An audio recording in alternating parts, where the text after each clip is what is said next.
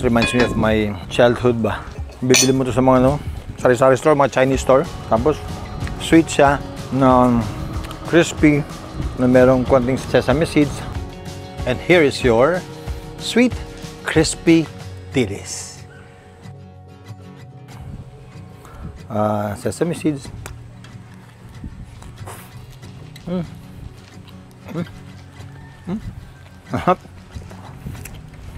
All of a sudden, ang social ng Dilis natin. Hello and welcome to Goma At Home. Today we are preparing crispy sweet Dilis. No? Ito, sarap to pang afternoon snacks or when you're with friends. Pag meron kayong gathering or appetizer, this a very good snack to serve. No? Yan, pang appetizer or pwede rin pulutan. No? Ang gagawin lang natin, i-crispy lang natin to. Lagyan natin ng oil, i-crispy lang natin yung Dilis natin. So medyo marami-rami itong Dilis. Damihan na lang konti yung oil. Alright? Yan. Okay, there you go. Yan. See, lagyan natin lahat. Yan. Go. Good. Then, cook it to a crisp.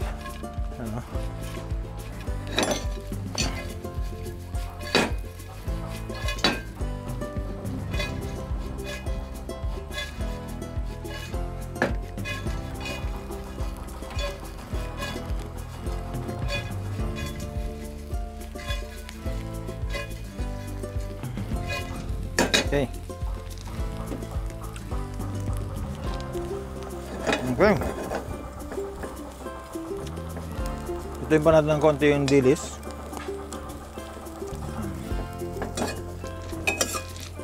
Five minutes to toast. Bakit natin ginawa ito? Kasi yung cook namin sa bahay, punta ng market kanina. And then bumili siya ng buwad. Sabi ko, kung na Dilis, palkat Dilis. This reminds me of my childhood ba. Bibili mo to sa mga sari-sari store, mga Chinese store. Bili ito. Tapos sweet siya na crispy na merong konting sesame seeds. Ganun. So now, ang gawin natin, gawa tayo ng syrup mixture natin. Sabi ko lang we can use a little tomato or ketchup pwede. No? Malinis na to. I'll dye some tomato. Isa lang siguro. Dalawa maximum. No?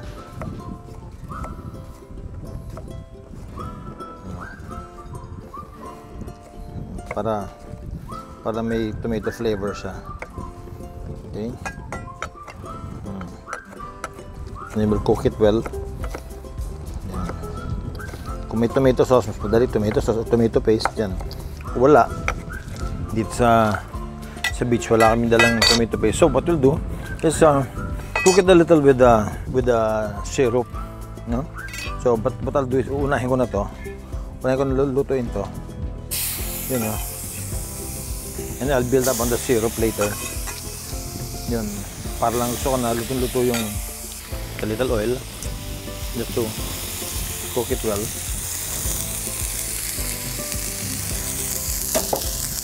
And well, you can put a little water. So a little water lang. Pati lang. Para lang talaga maluto ng gusto yung tomato.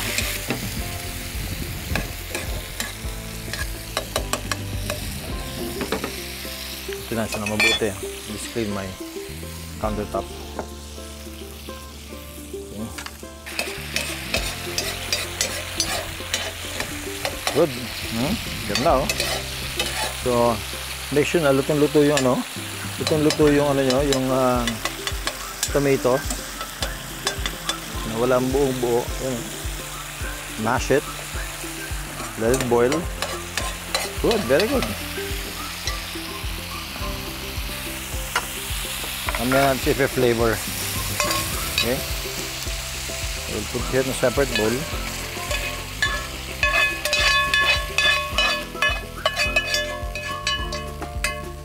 Okay? using the same pan. Huwag nyo na hugasan. We'll do our sugar mixture. Okay, so lagyan na sugar. Marami yung natin, marami yung dilis. Yun. Siguro natin yung syrup. Okay.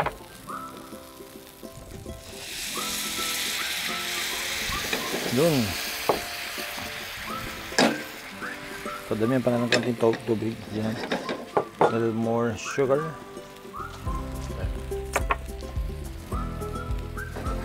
And just let it boil. Let it boil. Tapos mag-evaporate yan. Hindi magiging syrup siya. Tapos ang gusto kong texture medyo parang ano, parang candy. Let's do that first. And then so we let the water evaporate. And then pag malapit na siya maging candy mixture, we'll put in our spices. We'll put in some chili seasoning. Yun. Bigyan din natin ng black pepper. Okay. Para kahit dilis lang. Dilis lang, no? Poor dilis, pero pasarapin natin siya. Yan, no? Ayan. Yan, sabihin nyo, dilis lang ho ito. Hindi. Pwedeng pasarapin yan. Pasarapin natin yan. Lapit na maging candy texture natin yung sugar solution. Then put soy sauce para may konting salty flavor. Kahit medyo salty na rin to, pwede na. And we'll put in our tomatoes. Niluto natin kanina. Yun. Okay, nice. Good. Yan na, oh. So, nag-build up na tayo ng flavors natin. Nice. Lagyan natin ng sesame oil. Yun. Perfect. Kung meron kayong ketchup, bigyan nyo rin ng ketchup. Sarap din yun.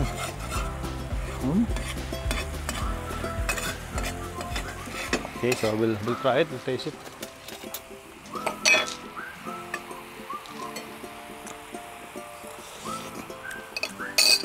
Wow. Sakto. Patay na naman. Sige. Before siya thoroughly maging candy, I'll put in some chili just to put some spice. You know. Okay. There you go. Ganda na, oh. So, lagyan natin yung busa. Kung may ketchup ko, ito may konting ketchup, oh. Sige, lagyan nyo. Yan, oh. It'll add more flavor. It'll add a little color. Yun, good. Ganun lang. Don't be scared to put in spices na available sa kitchen ninyo. No? Good. Yan na. So, na-evaporate na yung water natin. We're ready to put in our dilis back the pan. There. And then, toss it in. Coat it with the sugar mixture. Then, in a few minutes, we can serve this already. Tapos, pag lamig nito, magiging parang candy texture to. Yan. So, when it's fully coated, yun na. Ganda. And then, we'll sprinkle our sesame seeds. Yun. Yung sesame seeds natin. Ayan, yan lang. Sprinkle it. Give it additional flavor. Perfect. Perfect timing. Diba? So, yung dilis natin, maging special siya. Okay. So, we'll turn this off. And we're ready to serve this. Tingnan ko muna sa ganito. Init ito, ah.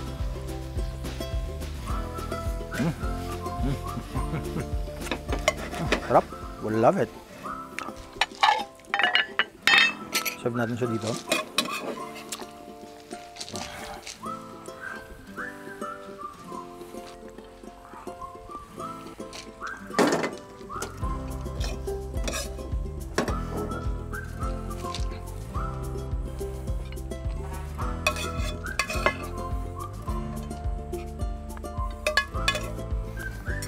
sprinkle it with sesame seeds.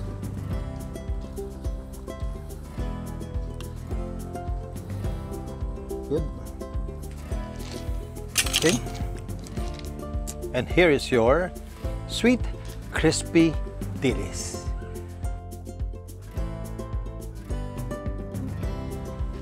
Alright. Patikman natin. Dito sa Bisaya, ang tawag dito sa dilis is buwad bulinaw or kaling, no? Humot. Kasi meron tayong sesame oil, may konting tomatoes, may konting soy sauce, meron pang sesame seeds.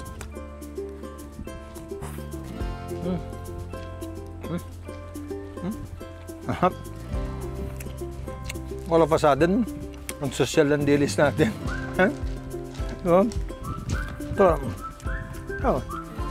with your friends, pag snacks niyo, or pag mo kayo, pang sumsuman is na pwedeng pulutan, or kung may kanin kayo, sarap dito sa kanin bahaw, malamig na kanin, or just like this.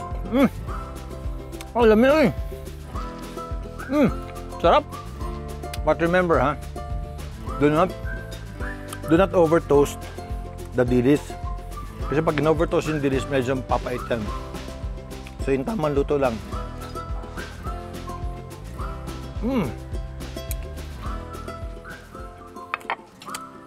Nagbabalance yung saltiness ng buboil and a little of the soy sauce, the sugar, plus yung spice.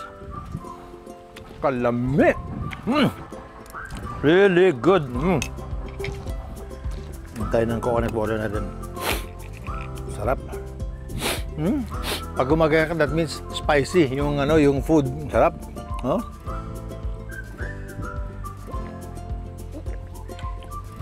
Wow.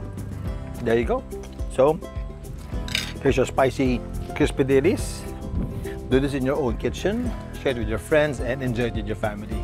This is Richard Gomez. Thanks so much for joining me right here in Goma At Home. Please like, share, subscribe, and press on the notification bell para alam nyo kapag meron tayong videos na parating. Okay? So, have a nice day, at see you soon. Bye.